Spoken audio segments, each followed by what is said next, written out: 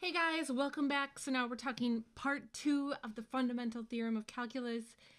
As you know, I am really stoked about this, and we are continuing on to an awesome result. Okay, sorry. All right, I will stop the music until the end. I really need, somebody needs to stop me. Okay, so just to remind you, so from part 1 of the fundamental theorem of calculus, we know that we can find the antiderivative of a function f by taking this definite integral. So this is something that we talked about in the last video, went through great lengths to prove this. There's this connection now between antiderivatives and derivatives, which is pretty amazing. And one thing I just want to kind of remind you of, there's something kind of in the background here of we still don't totally get how are definite integrals different from indefinite integrals, because I've talked about it at length in other videos. Just the general form of an antiderivative would be like this f of x plus a c. There's always this plus c here, right? So how is this connected then to what we know about antiderivatives? So the whole point of this now is to kind of button all this up. So the idea is we're going to now go deeper with this idea. And the question here that's going to kind of rule everything is, what is f of b minus f of a? So just a reminder, my f of x is still this little function here, right? So this is my function, and we've talked about kind of at length how to think about this.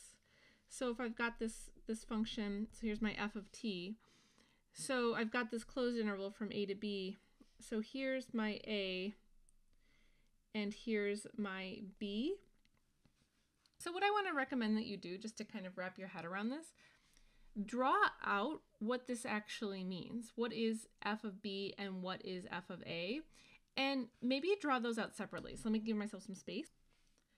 So I've got my graph here, and actually I want to give myself just a little bit more space, and I want to just replicate this graph. So just to help you wrap your head around what this is trying to get at now, I want you just to do this twice and just draw the two graphs. So for this first one, so this one's going to be f of b, and then this second one's going to be f of a. So just draw those two graphs separately for a second so you can kind of wrap your head around what actually is the visual here. Maybe pause and then hit play when you're ready. So for f of b, so if I've got this graph here from a to b, so to actually see what is f of b, it's literally then it's finding this area from here to here, right? It's talking about this whole little region in here. That's what this graph is. And then what is f of a? So normally I have some x, and x falls like someplace out here. But if I just want to say what is f of a, so let's see, maybe even green isn't the right choice. Maybe let me actually make this, let me erase this. I'm going to do my f of a in this gold color. So my f of a is just going to be a on top of itself, right? So I've just made this line nice and dark so you can see it.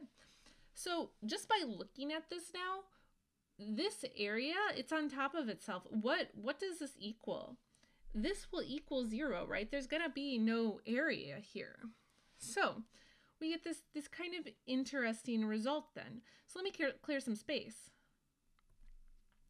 So if I want to follow the actual kind of, math of this now that I've kind of inspected this visually, so to actually plug in what this is getting at, so here's my f of b, here's that first function, and then here's my f of a,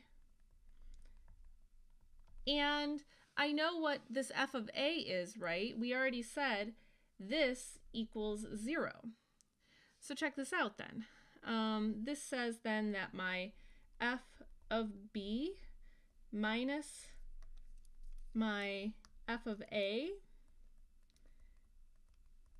this is what the definite integral equals. And so we've had this question kind of looming this entire time of, well, how do I actually compute this? What do I do with these limits of integration? How do I finish this? And this is actually telling us how. If you're trying to calculate the area, you find the antiderivative, and then you literally just plug in the limits of integration into the antiderivative. This is telling us how to actually evaluate a definite integral, and it is so easy. Yay!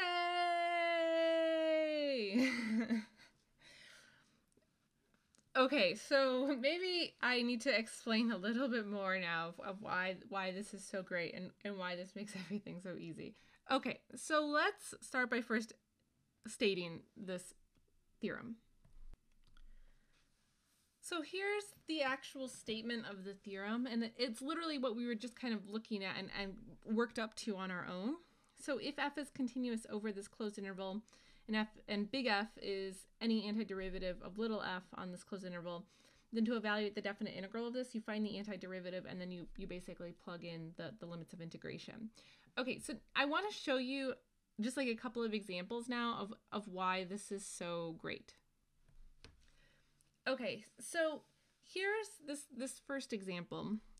And so what you're going to do is you're going to find the antiderivative of 2x, which we know is just x squared. And I'm going to write the plus c in gold here, just to kind of, you'll see what happens to it. So I want us to just kind of track it and watch it.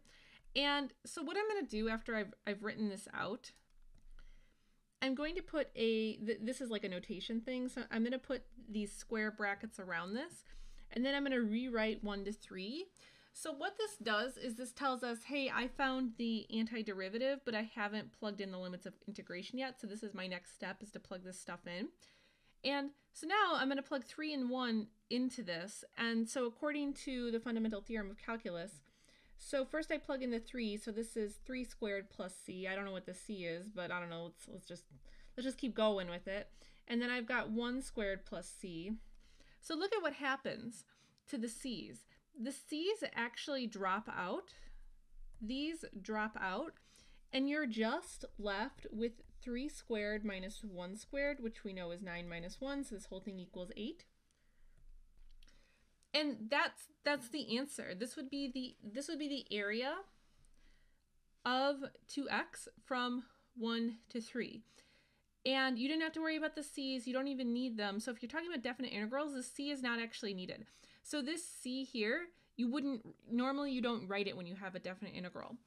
And you can see just by looking at this how much easier this is than doing some of those crazy Riemann sums. And it's even easier than trying to graph this out. So if I actually wanted to look at the graph of this, so maybe let's do that real quick. So here's the graph of 2x from x equals 1 to x equals 3. So I just want to find this area then captured underneath the curve to the x-axis. So you might remember doing things with like area formulas. So if I first found the area of this guy, so the area of this, let's see, this is well, I guess this is actually this is technically a square, I just don't have it to scale. So this is a width and a height of 2, so this is 2 times 2, so the area of this is 4. And then to get to this area of this triangle, so if I take 1/2, so the base is 2, and then the height is, let's see, 1, 2, 3, 4. So the height is 4. So the area of this triangle is 4. So the total area of this shape here is 4 plus 4, which equals 8. That is exactly what we found in this calculation here, right? So that's actually what this is kind of getting at, and that's why we like this so much. So now you have this super great, powerful tool. So let me give you one to try on your own. So here's one more definite integral. I have a video with like a lot more of these. I've got tons more videos with this, but just to kind of get you through the basics, go ahead and evaluate this. Try this one out. Hit play when you're ready. So if I take just the antiderivative of cosine, that's sine.